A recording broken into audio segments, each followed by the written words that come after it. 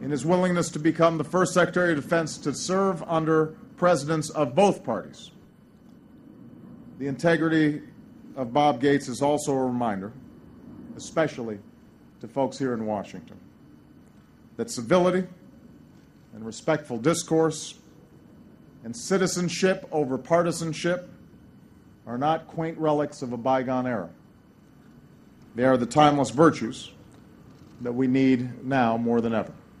The Presidential Medal of Freedom to Robert M. Gates. Our nation's 22nd Secretary of Defense, Robert M. Gates, has selflessly dedicated his life to ensuring the security of the American people. He has served 8 presidents of both parties with unwavering patriotism.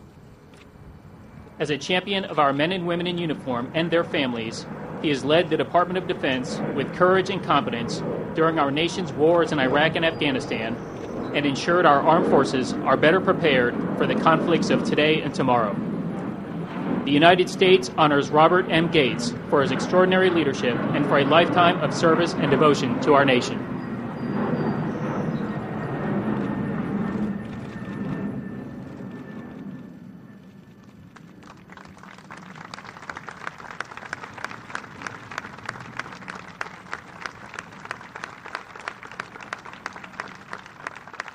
I'm deeply honored and moved by your presentation of this award. It is a big surprise, but we should have known a couple of months ago you'd get pretty good at this covert ops stuff.